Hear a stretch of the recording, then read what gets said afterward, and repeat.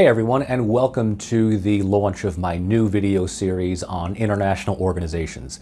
This is kind of a sequel to the international relations class that I've taught and I've had up online on my YouTube page now for a couple of years. And I've taught this class, international organizations, a number of times. I began at TCNJ more than about 10-15 years ago. I enhanced it and developed it during my time at Rutgers, and the videos that I have now are those that I've recorded here at LIU Brooklyn last year during the COVID pandemic. So this was all offered asynchronously, which is why it's mostly, if not entirely, PowerPoint presentations with just my voice in the background, so there's no in-class videos. Regardless, right, the class on international organizations is really focused on two broad themes. The first half of the class actually looks at the idea of international organizations, like the League of Nations, the United Nations, the European Union, NATO, World Health Organization, Amnesty International.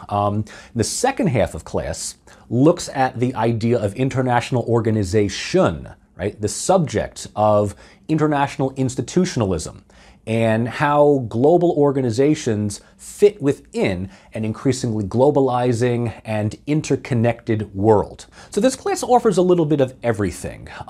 It is a bit more advanced than an introductory class, but it assumes that the enrolled student has little knowledge beyond the fact that organizations like the UN and the EU exist.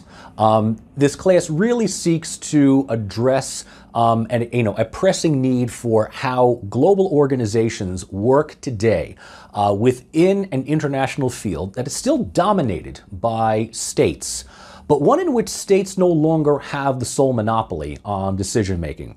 I will argue, specifically with organizations like the EU and the UN and even NATO, that international institutions are only as strong as the powers, the capabilities, and the objectives that its member states give them.